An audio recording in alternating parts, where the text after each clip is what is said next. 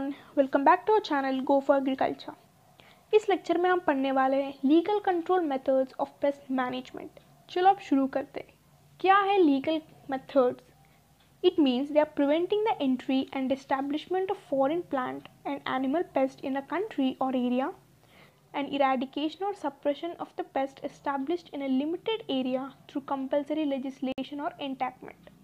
इसका मतलब है, मान लो एक्सीडेंटली अगर कोई पेस्ट हमारे कंट्री में इंट्रोड्यूस हो जाता तो हमारे पास लॉस है, मतलब स्ट्रिक्ट रूल्स है उसे रोकने के लिए।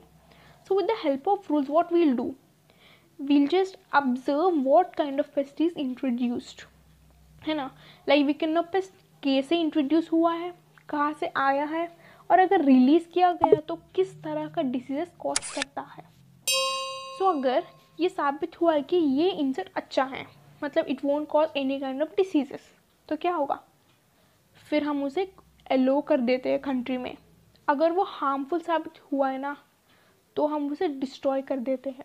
So this is the role of the legislation. It will tell us to do what is right and what is wrong. That is, it will tell us to do either we should allow the pest or we should not allow the pest. So this is the role of the legislation, matlab this is the role of the strict rules in the country.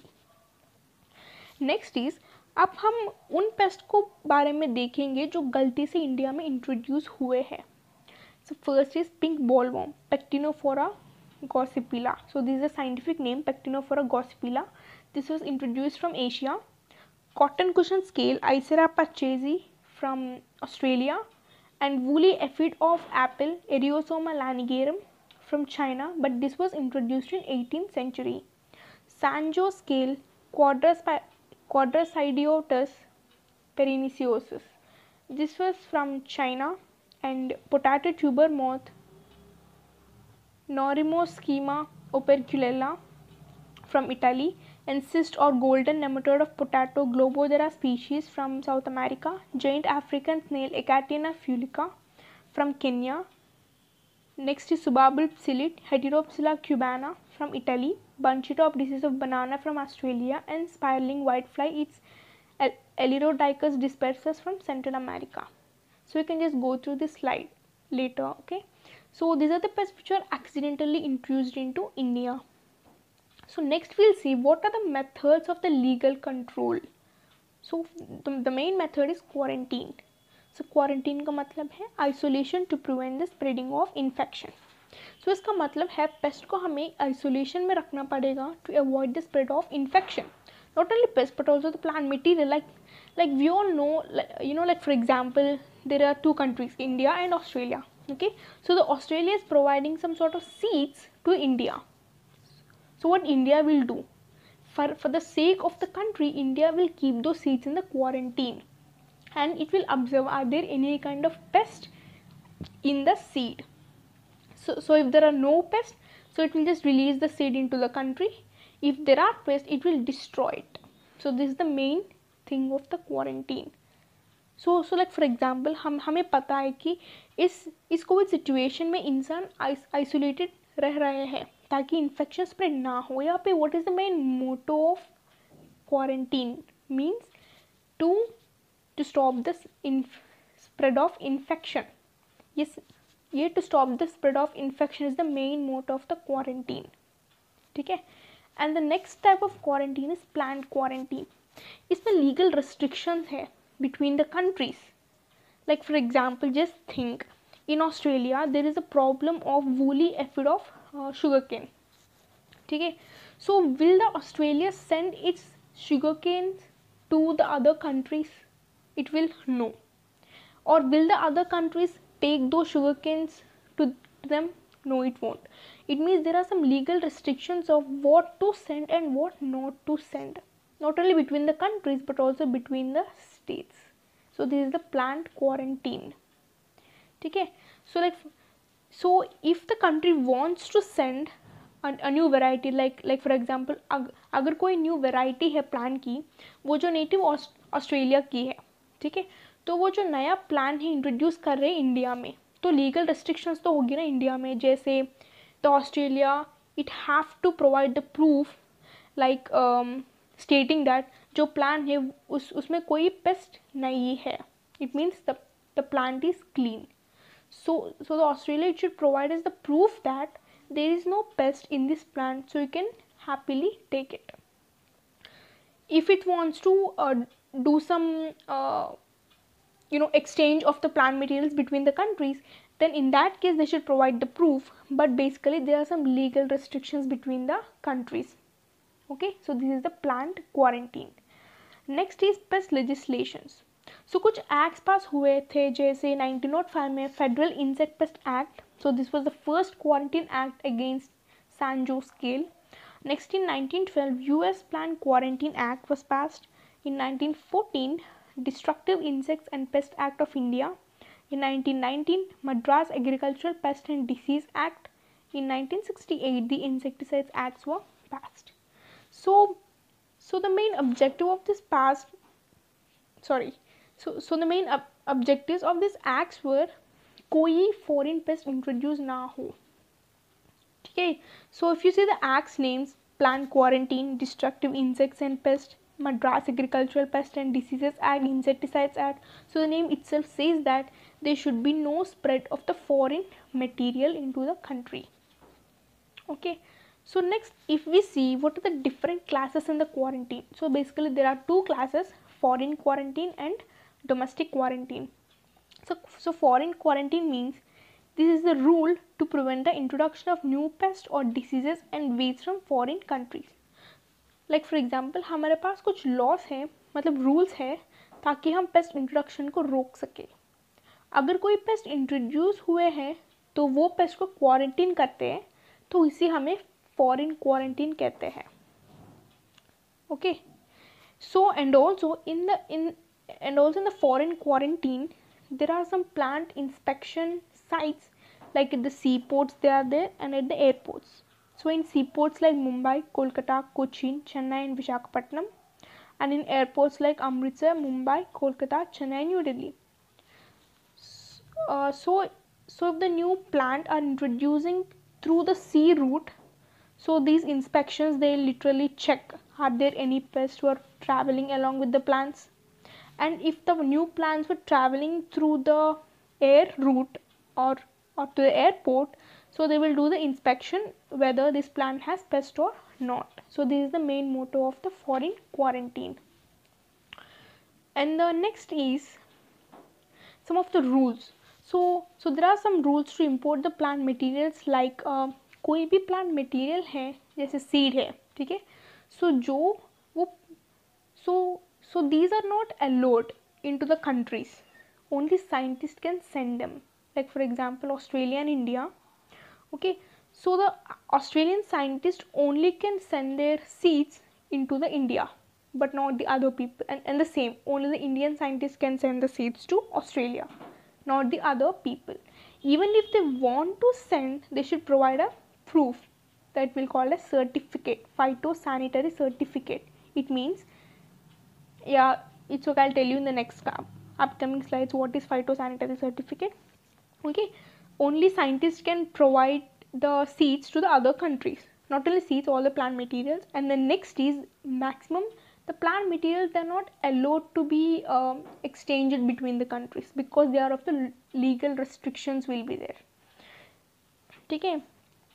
So as I've told you, phytosanitary certificate should be given before introducing the new plant material into the other country.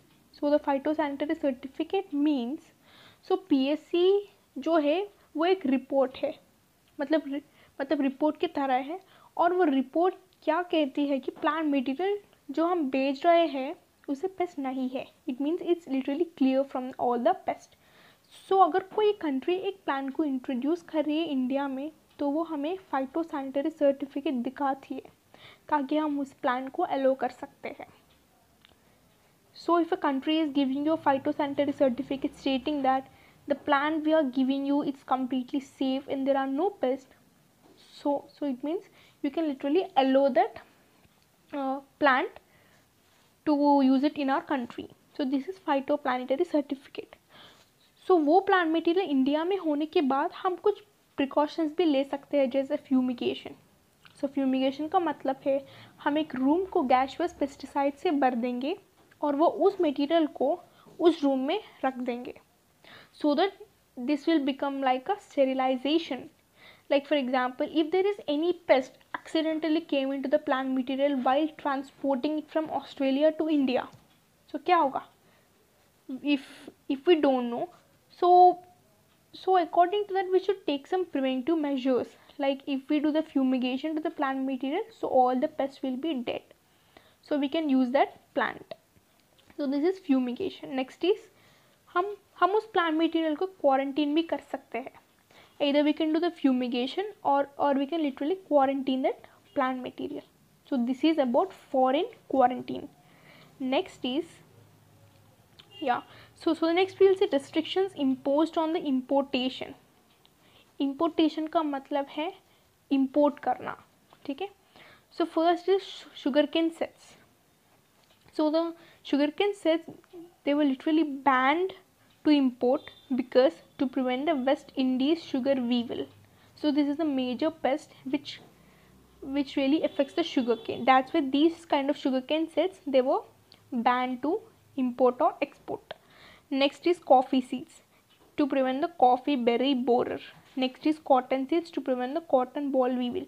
So these three crops, they were prevented to import, that is they were prevented to exchange between the countries just to stop these pests, that is West Indies sugar weevil, coffee berry borer, cotton ball weevil. And also export of export of pepper, cardamom and tamarind were also restricted. Whereas in 1946, Directorate of Plant Protection, Quarantine, Storage and Government of India established for inspection of export and import of agricultural commodities. Next is domestic quarantine. So domestic quarantine का मतलब है अगर seeds एक state से दूसरा state जा रहे हैं तभी उसको quarantine करते हैं, तभी infection spread ना हो. So if we do the exchange between the states and states, even though if we do the quarantine, this is called as domestic quarantine. Whereas foreign quarantine, in here the plants, they were exchanged between the countries, different countries, even though we'll keep in quarantine. If they're exchanged between just the states in a country, even though we'll keep in quarantine. So this type of quarantine is called as domestic quarantine. So like for example, fluted scale Icera puchesi, it is noticed in Nilgiris and Kodaikanal in 1943 in wattle trees. So these pests, they are noticed in Nilgiris and Kodaikanal. So the quarantine stations, what they did is, so the quarantine stations at Mettupalayam and Gudalur for Nilgiris and Shenbaganur for Kodaikanal to prevent the spread of fluted scale in Tamil Nadu.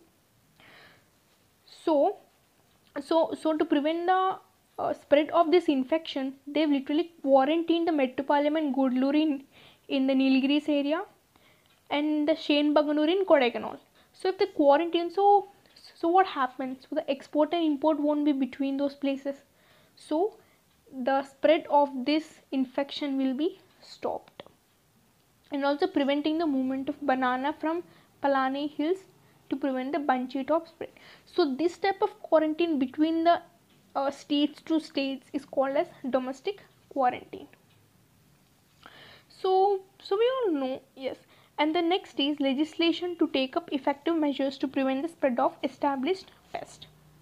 So first we'll see stem weevil of cotton. So to prevent the stem weevil of cotton, there are some rules for the farmers, like we can say. So the first rule is the previous crop should be removed before August 1st. So if there is a previous crop while we are sowing, so what happens? There is a chance of the new crop will also get infested or infected with the same pest. So that's why we should remove the previous crop before the August 1st. Next is next crop to be sown not before September 1st, because September 1st can be the really a favorable time for the stem weevil of cotton. That's why the next crop should not be sown before the September 1st. So to keep land free of cotton for some time. So if we keep the land free, what happens? There will be no host for the stem weevil. If there is no host, it will die. Next is RHC of groundnut, right? Hairy caterpillar of groundnut. So collection of pupae in summer plowing. So when we do the summer plowing, we can see the pupae in the soil itself. So we can just collect them and remove them. Next is putting light traps and bonfires. Next is hand picking of egg and larvae. Spread leaves in field, trench, collect and destroy. So when you spread the leaves in the field, so what happens? These hairy caterpillars, they start moving on them. So when you see them moving, you can just collect all the waste and you can literally destroy it. So this is for the effective measures to prevent the red hairy caterpillar of groundnut. Next is stem borer of coffee. So in this act, this act is still in force in Salem, Coimbatore, Madurai and Nilgiris. It means all the infested plants, they should be removed and they should be destroyed by 15th December every year. And also they should do the swabbing with the wettable powder on stem and branch. So these two measures were still in force in Salem, Coimbatore, Madurai and Nilgiris. So these are some of the preventive measures to prevent the spread of red hairy caterpillar, stem reveal of cotton and stem borer of coffee. So next we'll see the Insecticides Act. So we know not only the pest, some insecticides they also allow between the countries. Like कुछ insecticides को allow करने पर भी restrictions है, क्योंकि insecticides जो है वो हार्मफुल है एनवायरनमेंट, ह्यूमंस और एनिमल्स के लिए, जैसे मैन्युफैक्चर, स्टोरेज, ट्रांसपोर्ट, सेल और डिस्ट्रीब्यूशन पे समय प्रिकॉशन लेनी चाहिए. और हमारे पास लॉस है इंसेक्टिसाइड्स और सेफ्टी इंश्योर करने के लिए. Like for example the insecticides act which was passed in 1968. So this is implemented in 1971. I mean the insecticides rules were implemented in 1971. So this act is a safety oriented legislation. This has to make sure that the insecticides which were importing or exporting, they should be taken really precautions. And also it regulates import, manufacture, storage, transport, sale, distribution and use of insecticides with the point of view to prevent risk to human beings and animals. And also this act, it was literally enforced by the central and state governments. And also there are some statutory bodies like CIB, Central Insecticides Board. So इस board में there will be 28 members और एक chairman भी है. ये है director general of health services. दूसरा है रजिस्ट्रेशन कमिटी, इसमें 5 members विल बी. इसमें चेयरमैन है deputy director general crop sciences आईकार. ठीक है. और नेक्स्ट है what are the salient features of insecticides act. So CIB है. So the restrictions is compulsory eight CIB. अगर CIB अलो कर देगी तभी हम नेक्स्ट लेवल में मूव कर पाएंगे. ठीक है. Like if you want to like you manufacture the insecticides and if you want to sell them, distribute them, so the permission of CIB is important. and manufacture करने के लिए state और central level का permission भी चाहिए license के लिए. It means the state and the central government, they should give you the license to do the manufacturing of the insecticides. And the most important thing is the internal departmental coordination achieved by high level advisory board, its central insecticides board within 28 members from various fields. और दूसरा है कि RC to look after the registration aspects of insecticides. And also this is the most important, the expired stocks जो है वो allowed नहीं है import और sale करने के लिए. और अगर कोई ऐसा करते हैं ना, like import और selling them और distributing them, तो उन्हें punishment भी मिलेगा. ठीक है. So this is the most important, they should not import, manufacture or sell the insecticides which were expired. So these are the silent features of the insecticides. Role of plant quarantine in the export of agricultural commodities. So in this International Plant Protection Convention, it plays an important role. So in the International Plant Protection Convention, Article 5 में वो कहता है कि phytosanitary certificate जो है उसे issue करना compulsory है. जब भी कोई प्लांट इंपोर्ट होता है किसी कंट्री में तो उसका PSC चेक होना चाहिए. This is most important. And also agricultural commodities should be exported and also they should be accompanied by PSC. When you are exporting the plant to other countries, along with that the PSC should be sent to the country to which you are exporting. Next is general requirement of PSC. So the first is plan to import horide, it should be free from the pest. Of course it should be free from the pest. And inspection के लिए plant quarantine authorities के help लेनी चाहिए. So these two are the general requirements of PSC. Plant phytosanitary certificate, and the next are special requirements for phytosanitary certificate are additional declarations required from importing country for freedom of commodities from specific disease or pest. So like for example, if you're sending a plant from Australia to India, so the India, it should give you the specific permissions to send the plant to that particular country. And also Australia should get all the information regarding the India. So these two are the special requirements for PSC.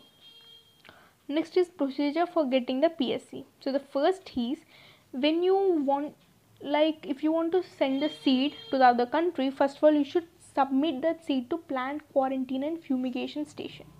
So what do these two things will do is, they will literally examine your seed, like are there any pest or diseases or weeds in your seed. If they find any kind of pest or diseases, they won't issue the phytosanitary certificate.